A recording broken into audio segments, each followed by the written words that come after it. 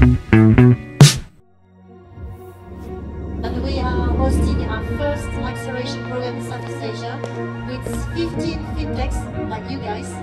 And I'm really delighted because we work with great guys who want really to make a difference. So the main criteria for this kind of acceleration program is impact.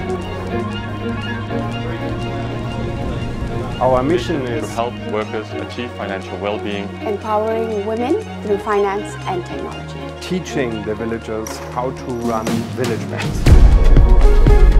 The solution to their challenges resides in fintech. Financial inclusion is a key aspect of why everyone is embracing fintech.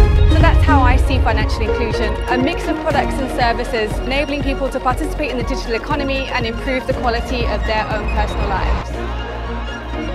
It's a platform, a catalyst for change, a possibility to turn your ideas into reality.